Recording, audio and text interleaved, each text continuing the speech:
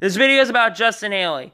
Earlier today, Justin Haley signed a multi-year deal with Kaulig Racing to run in the Xfinity Series in 2019.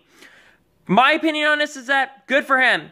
He deserves it. Justin's a great driver, and he knows how to drive a car. He got 3 wins in the Truck Series last year and made it to the Final Four.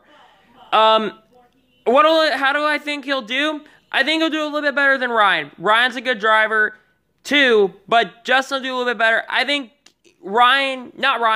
Justin, he'll go to the round of 8. I'm going to make a predictions video later for 2019, and it's going to be a lot of predictions, but one of my predictions that I'm probably going to put down is Justin Haley will have more top 10s than Ryan Truex did last year.